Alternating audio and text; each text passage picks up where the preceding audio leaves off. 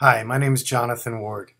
As a certified car geek and automotive designer, I've had the privilege of traveling around the world and gained access to some pretty unique collections and vehicles.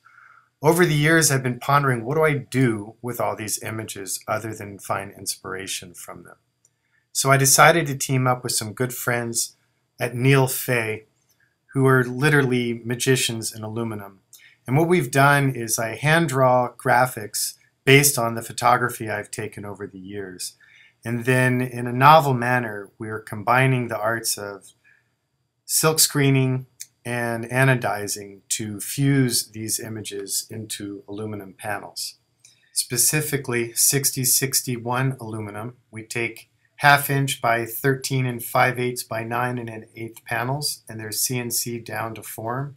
The back sides are hollowed out with a V-groove and a blind tap tool for the stainless steel hardware. The V-groove is used for wall hanging, and the stainless hardware is used for desk mounting. The base aluminum surface is brushed to a B4 brushed finish, and then you have the black pigment, and it's really interesting. It's hard to depict in video, but they play with the light and they're quite a unique medium. This first one is a 1938 Talbot Lago T150 SS by Figoni and Falaschi.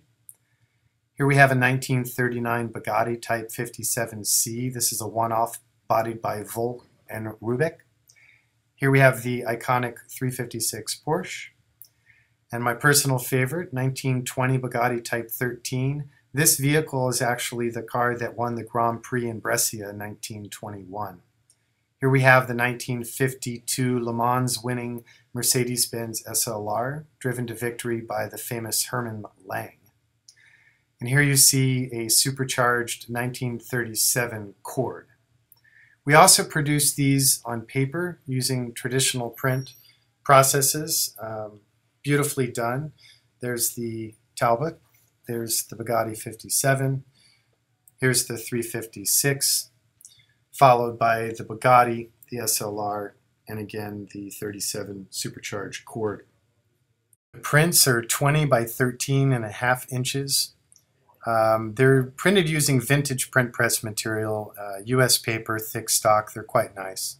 We're going to debut these in time for Christmas. iconautoart.com. Thank you for watching.